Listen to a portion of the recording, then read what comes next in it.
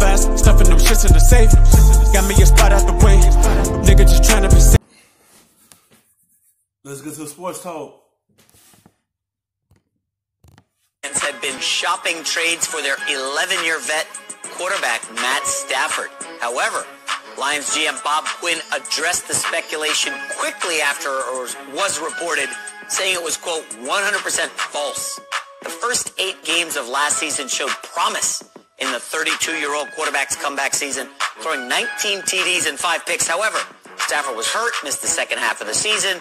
The Lions didn't make the playoffs. They have made it to the playoffs only 3 times in 11 years with Stafford and have not won a playoff game. Rob Parker, you're our Detroit guy. Should the Lions move on from Matt Stafford? Absolutely. And you know, I know there's all the dead money and all these other things. I'm just saying, if you're just going on, should you do something different at quarterback? Totally Let's just go there. Absolutely, Greg and Jason. The Lions, look at where they are. He was the first overall pick, had Calvin Johnson. We could go on, and Dominican Sue was on that team at one point. He hasn't lived up to it. Does he have a big arm? Absolutely. Has he put up big numbers? Absolutely. You see what he just said? He only had Calvin Johnson.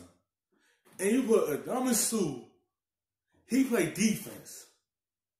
You need more than one target. Yeah, he had Calvin Johnson. Megatron could get double teamed sometimes. You need more than one guy to help a quarterback. It's all about who you put your quarterback around, who you surround him about. If you do move on for him, whoever you bring in, you got to bring in some skill guys to go around your quarterback to help him be successful. Yeah, I know he's been in there 11 years, but Detroit haven't brought in the right guys around to be able to help this team go to the playoffs year after year and go deep into the playoffs. It's all about up top, who they draft or who they bring in to surround anyone they bring in at that quarterback position. But the bottom line is they haven't been able to win. You just said it, 11 years, and they've never won a division since it became the NFC North, never won a division. Stafford is 0-3 in playoff games, and there were situations and circumstances where he could have been that guy and delivered them. Do you remember the Dallas playoff game? There was a bad call in that game. I remember it. I lost money on that game. They got the ball back with 2.5 minutes to go and a couple timeouts. He's from suburban Dallas. There was his moment to march them down the field, win that game, right, and move on. Didn't happen. 4 and out. The Lions, the reason that this franchise has won one playoff game since 1957. Imagine that in a league built on parity. One playoff win, 1991 against the Cowboys, since 1957. They keep doing the same thing. They're in love with Matthew Stafford because they're afraid to be that he at least gives them the chance to be 9-7 or 8-8 and be in the mix, even though he hasn't delivered them. There was a time a couple years ago against Green Bay. They could have won the division at home against Aaron Rodgers and the Packers. Again, a no-show in the biggest game of the year at home. All I'm saying is the Lions should think about it. They have the 3rd overall pick. 2 is there. Maybe decide that you're going to go in a different direction. He hasn't gotten it done in 11 years in Detroit. So Matthew Stafford has not gotten it done, says Rob Parker. Rob, I'm going to ask you, in 2014, who led the NFL in comeback game-winning drives? Which quarterback led the NFL? Take a gander. Just take a guess. What year? Matt Stafford, 2014. Was that their playoff run that they went to the NFC Championship game? Who led the NFL in game-winning comeback drives in 2016? What does that mean? I'm leading up to it. 2016, Matthew Stafford. 2017, 3 years in the last 6 years, he led the NFL in game-winning comeback drives. Timeout. Matthew Stafford, it's not his fault. His defense has been inept, horrible, embarrassing. Matt Patricia was hired to fix this unit. They were 32nd in the league this year. He has played with bottom 12 defenses for the last 4 years. Matt Stafford cannot do this by himself. Nope. No one in any sport could do anything by themselves. It's how you build your team to help a guy out. He can't play defense. That defense hasn't really been that good. They can't stop anyone. On the offensive side, who do he really have besides Galladay and Jones? It's like he needs more guys around him. It's all about who can you build your team around him. It's all about up top, ownership, GMs. They need to build a team right to help him. Because nobody in any sport can do anything by themselves. Everyone needs help. And Rob Harden acting like Matthew Stafford could just do it by himself. Like, oh, I can play offense and defense. They bring in Matt Patricia to fix that defense. And you only 32nd? And you a defensive-minded coach. And that defense still ain't got it together. But he can. There is no way, no how the Detroit Lions should move on from Matt Stafford in the final point. The trade doesn't make financial sense. They will have $32 million in dead money. Aside from that, we already know that there's a financial. I'm saying if you draft Tua and decide to move on from him or do something different, I'm going to go. You're not going to win. I'm going to go crazy here. This team is close to being in the playoffs. They started the season 2-0-1. They were one of my buy early teams. And then they got a little unlucky with the referees. Stafford gets hurt, blah, blah, blah. This team is a big piece away. I like Isaiah Simmons from Clemson, the linebacker.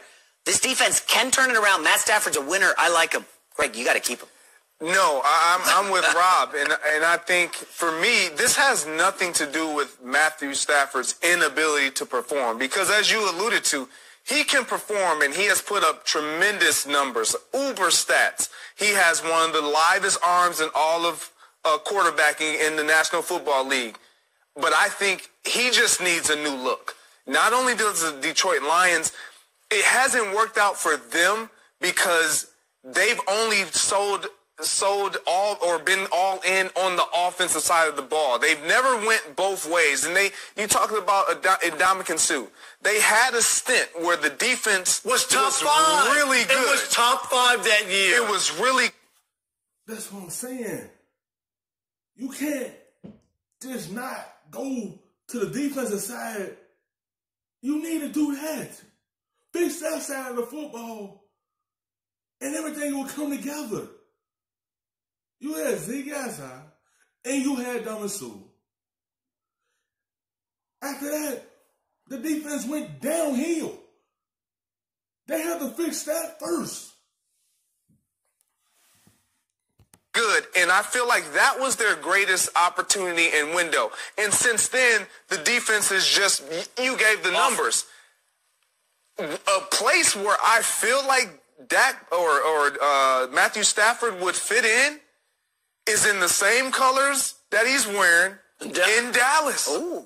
It would be, he has a live arm. Mike McCarthy knows Matthew Stafford very well. I'm not saying that this is what will happen, but it would be interesting to see if that would be something that Jerry Jones would pounce on. Well, you'd have to compete. Half the league will want Matt Stafford if he has Absolutely. Another team, the New England Patriots. If you're going to walk away from Tom Brady or let Tom Brady walk away from you, you go and get a guy who's arguably, out of all the available quarterbacks out there, we know the New England Patriots like to pluck guys from situations. They can go and get Matthew Stafford. How about the New Orleans Saints? But here's the other thing, Drew Brees moves on, you bring in Stafford. Even when you talk about stats, and I covered the Lions. I mean, I was a columnist in Detroit at the Detroit News, and I covered. If they do get an opportunity to get Matthew Stafford, anyone in this league would like to have Matthew Stafford as their quarterback because his arm can get the job done. And that's what teams are looking for. A quarterback with a nice arm.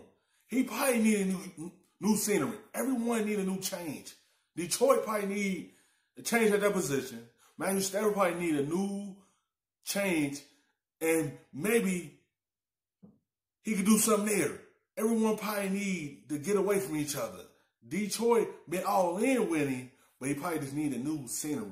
If Belichick get a hold of Matthew Stafford, that would be nice pickup.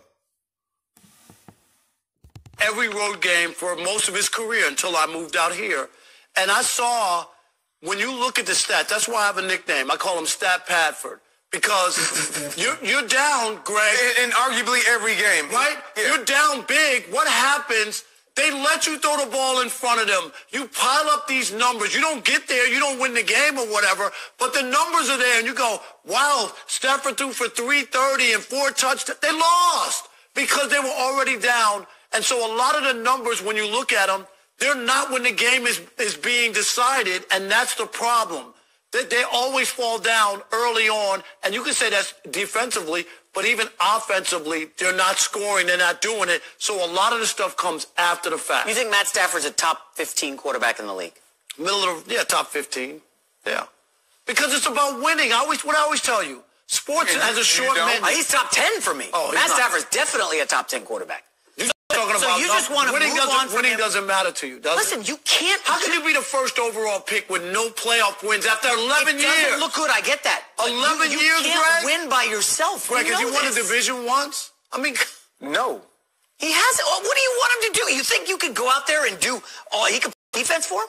Come on, man. You're killing Matt Stafford. Detroit guy Rob Parker. Get me worked up, folks. All right. Up next, Damian Lillard will be at All-Star Weekend. Just not the way you think. We'll give you all the details next. Dame time. Being a person. For the little bit of the rub, nigga, I gotta be safe. Purchase your